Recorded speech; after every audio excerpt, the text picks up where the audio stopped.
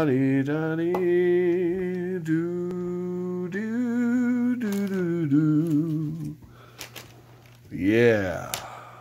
Guys, we're about to take a voyage today. Yeah. Right into my empty wallet. Are you guys ready to have a little look at another pack of them Reaper bones? I feel so alone, gonna end up a big old pile of them fantasy dinos. Are you guys ready to get some fantasy dinos in your diet? I know you are. I know you are. And each one is individually wrapped and on the sprue just for you. So what I'm going to do is get some glue. Woohoo! And I'll put them together for you. Okay, so this time we'll actually do some assembly. What do you think of that? That could be exciting. Yeah, this set's cool. You know, we got a bunch of these in the Bones 4, if you'll remember. Well, we had the Chronoscope dinosaurs and we had the Lost Valley dinosaurs. Well, now we got Fantasy and we've got Asian in the Daimyo pack. Daimyo! So that's going to be so cool. So fun. So we'll go ahead and pull one of these open and assemble it real quick. Let you guys see what's up. Are these bones or bones black? You know what? I want it. These are bones black. So why are they on sprues? That's a first. Since it's in the joint, I'm just gonna break it off. And I don't have the proper tool, so we'll use a really sharp knife. Remember how that worked out for me when I was doing that castle video? That was pretty fun. I like that. Man, this thing is not very sharp, actually. And that's how I messed up last time. And this Bones Black material is, whoo, pretty tough. Pretty tough. So, there's that. Okay. Bam, we got a head. We got a head. Okay, well, luckily, all these are on the joint, looks like, or really close. Oh, that one's not. That one's not. That one we have to be careful with. So what I'll do is I'll cut it off way up high, and then we'll file it. Yeah, that'll be perfect. Okay, so let's see, that's an L-shaped joint. Bam, we're in. It doesn't want to hold particularly well, so it's not a nice fit, but it's a fit. And oh, this one's the same way. We're going to have to cut it up high and file it down. Well, we might as well do her on camera.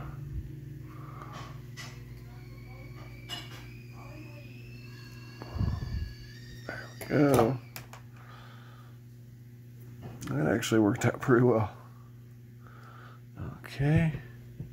You go here.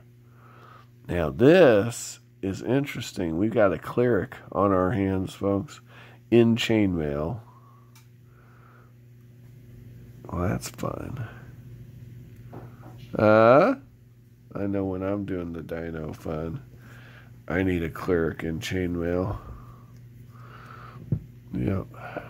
You know what I'm going to do? I'm going to go ahead, because this is going to be a bear. I'm going to go ahead and glue these together, come back, and show them off to you guys, okay? We got our cleric, so we're good. You ever notice that when you're playing the D&D and you can't get the cleric? Nobody wants to play the cleric? What is up with that? Huh? Tell me in the comments, because I actually enjoy playing clerics. Because I think, and you tell me if I'm wrong, I think they're a bit of a Swiss Army knife of characters. I think the survivability is very nice on a cleric, because ultimately, when push comes to shove, people are going to protect that cleric. And yeah, well, anyway, hold that thought. We're going to put this together.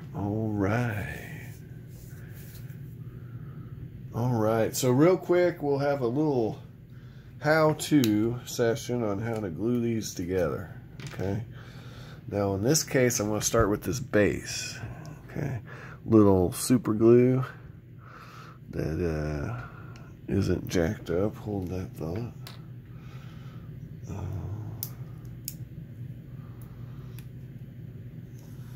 Let's see, we got poker. All right. So we're going to start with the base. Little dab will do you.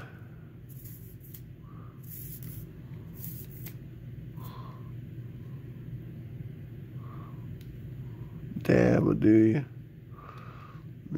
Dab will do you.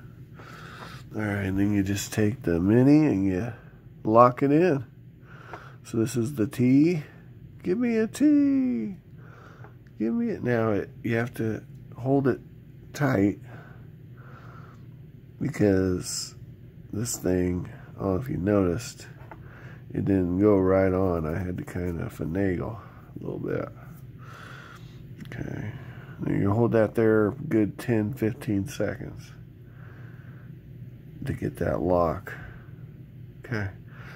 Should be, I mean, it's not cured or nothing yet, but it shouldn't pop out too easy now. So next, you're going to take, and yeah, put a little dab in that joint. Another way you could go is you could grab the head and put it on the key. You know, either way is fine. This is a little messier though, because you know, you're taking more chance of getting it all over the place, because things tend to stay in holes and they tend to fall off of things that are protruding. Okay, so really the way to do this is to hit the holes. I've always said that.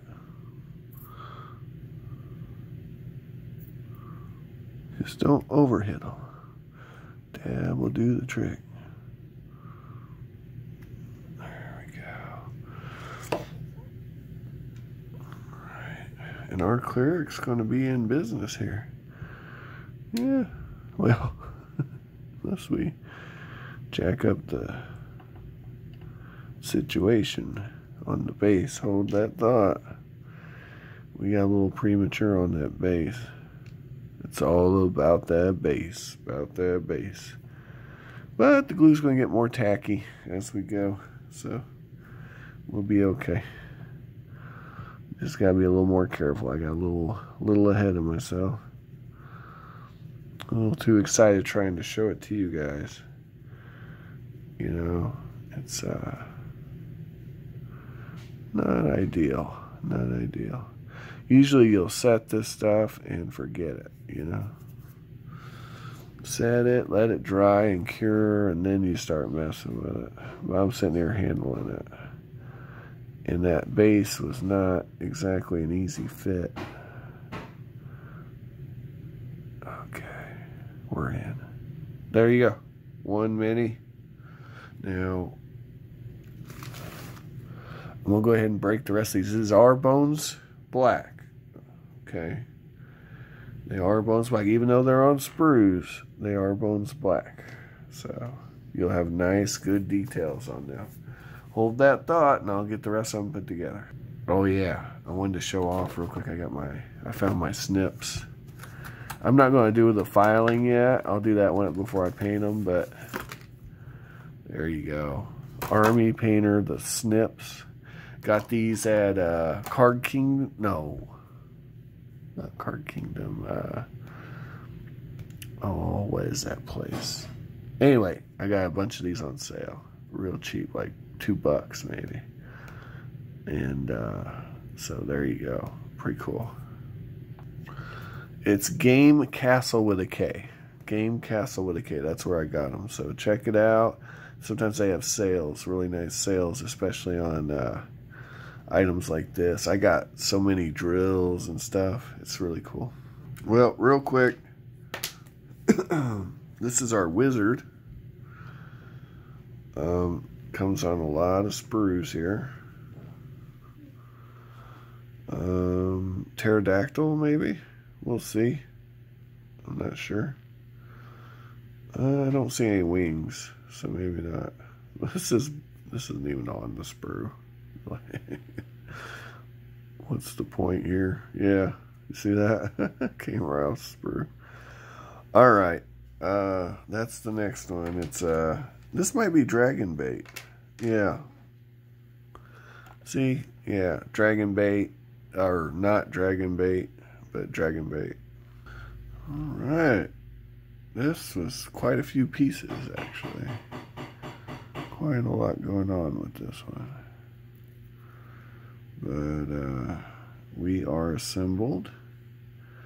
And when I get all of them assembled, we will do a little ruler fun, right? Get some measurements. Look at the joys and the seam lines and all the goodness that comes with miniatures. There's quite a few of them in here. Yeah, we still got 1, 2, 3, 4, 5, 6 more. So let me keep going. All right, next up, we got one with an axe here.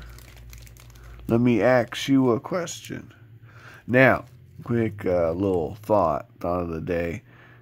These double-headed axes make no sense. I know they use them a lot for fantasy, but in practice, this weapon would be useless. Well, impractical. I won't say useless. I mean, you'd rather have it than nothing. Unless you're fisticuffs kind of character. So I don't know. This could be an Allosaurus or maybe a T-Rex. Definitely a more of a sort of carnivorous dinosaur. Reminds me of that old show Dinos. Tell me in the comments if you remember that old chestnut. Dinos. What fun. Might have cut that a little close, huh? Yep. Dinos. That came out years ago. And it was not a bad little show. It was too early in the morning for most people, though. I remember it was like 6 a.m. in the morning. I had to get up extra early to see that, which was kind of rough. Not for me. I was always up early. I used to be, believe it or not, a daytime kind of person. Yeah. But then working nights for 11 years will change that real quick for you. But I digress. Yeah. Yeah. Oh.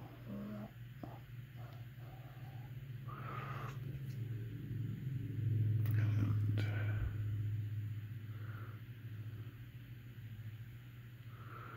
there we go. Now we got a nice base to work from here.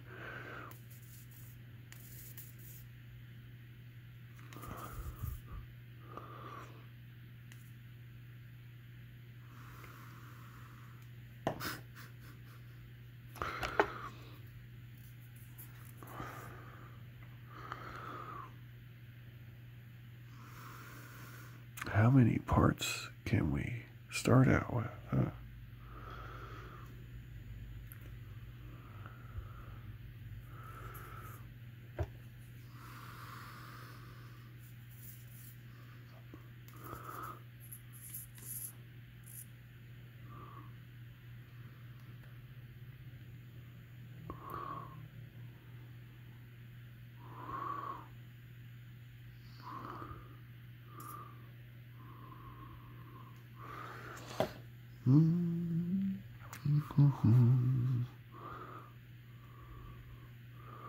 And that just gives you an idea of how much work it'll be for you when you go to put your bones together. Yeah.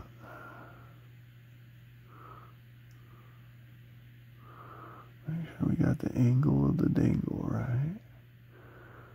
So we're on L. Huh. There we go. Bam. Bam.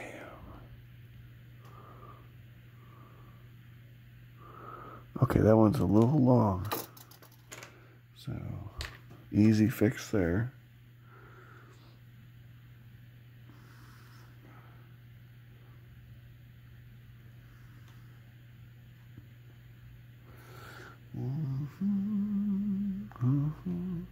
We're going to take our snips and we're going to shorten her down just about a couple millimeters. Yep, that should do it. That should do nicely.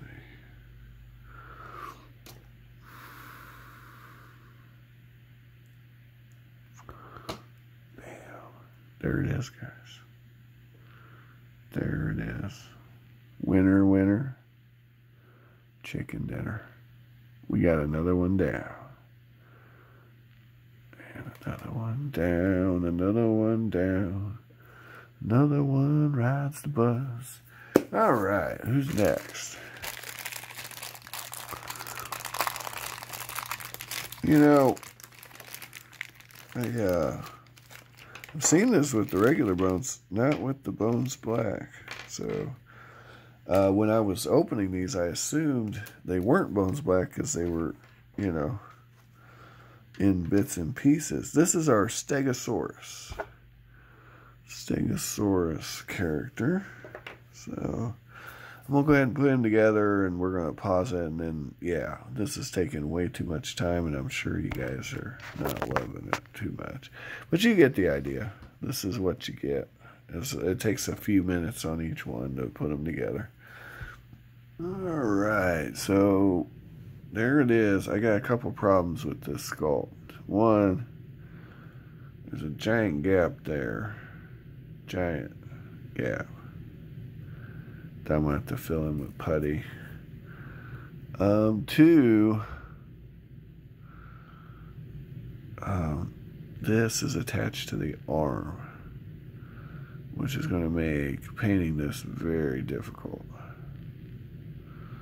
So yeah, the shaft of this weapon is attached to the shoulder. You see, it's actually part of the shoulder. The key and slots on the base are very small. This was a bit of a bear to put together. It's cool. It's a cool model. Nice details. Gonna have to fill that gap. I tried every which way. There's no way to avoid a gap. So I chose my battle, and I made sure this side was. But yeah, this is still being a bear, even with the glue mostly dry. Just because the holes in this base are very shallow.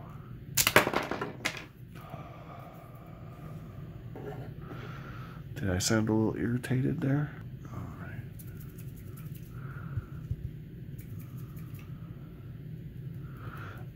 To be fair, though Bones Black holds detail better, I gotta say it's a lot more of a bear to work with as far as assembly than the standard Bones. Just my opinion, but that last model was a bit of a bugaboo. A little bit of a bugaboo. It is really cool though. Luckily, our next model is pretty simple. 2-piece, 3-piece model. It's our pterodactyl rogue. Alright. There's that one.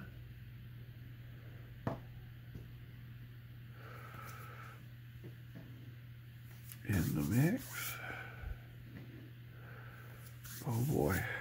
We're getting a little motley crew going, aren't we? Alright, next up is our Triceratops. Could be a wizard, could be a sorcerer, I'm not sure which. Right, and here's our Triceratops sorcerer. Ooh. Next up,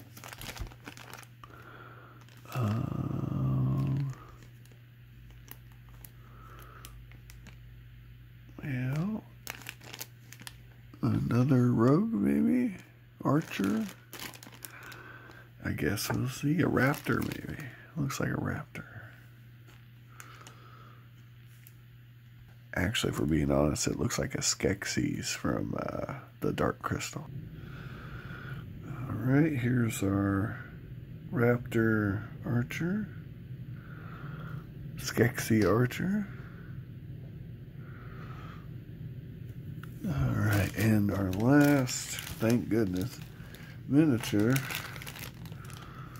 is, okay, a T-Rex, maybe.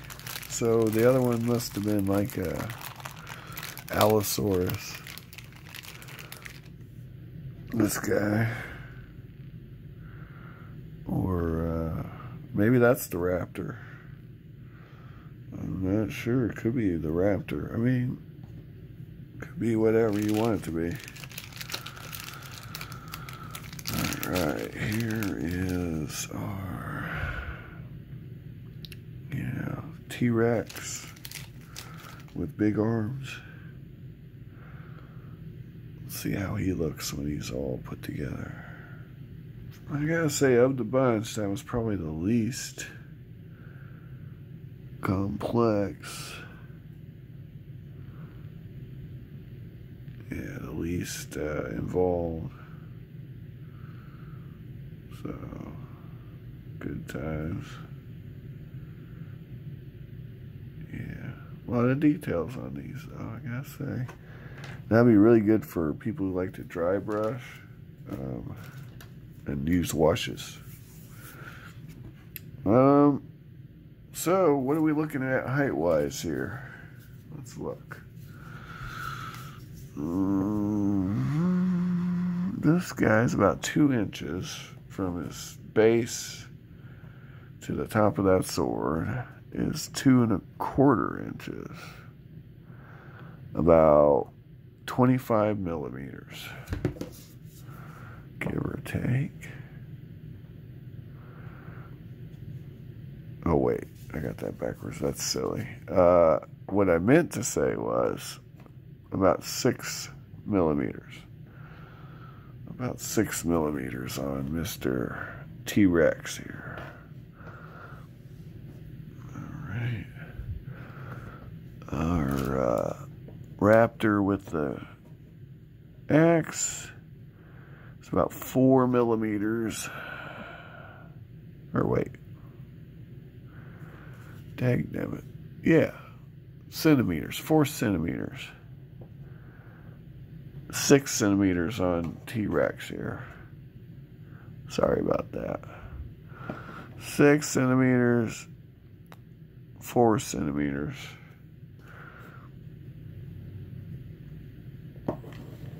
And he is about, gotta flip it around, about 1.5 inches tall. Okay, and about 1.5 inches, a little taller. A little taller. Yeah, about 4.5 centimeters. And about 1 inch and 5/8 tall. This one's a little shorter, looks like. About 1 inch and 3/8. inch and 3/8 tall. And I keep forgetting I gotta flip this around. About right about 3 centimeters. So a little shorter on that one. Alright.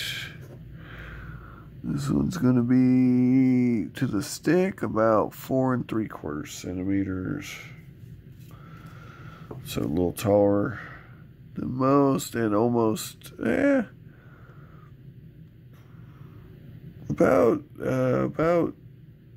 an inch and 7/8 on the, yeah, it's a pretty good size. This one is about an inch and 5/8 tall, and about 4.5 centimeters. About 4.5 centimeters. This should be our biggest one. Not the tallest, but definitely the widest. About 5 centimeters tall. But definitely a lot wider, a lot bulkier than the others. About 1 inch and 7/8 tall. So these two are about the same height to the stick there, roughly. But that Stegosaurus is much bulkier. And then our Skeksis Archer, he's about an inch and 3/8 tall. Inch and 3/8 tall. He's kind of slouched over if you look. And about 3.5 centimeters tall. There we go, guys. Very nice models. Yay. We like them.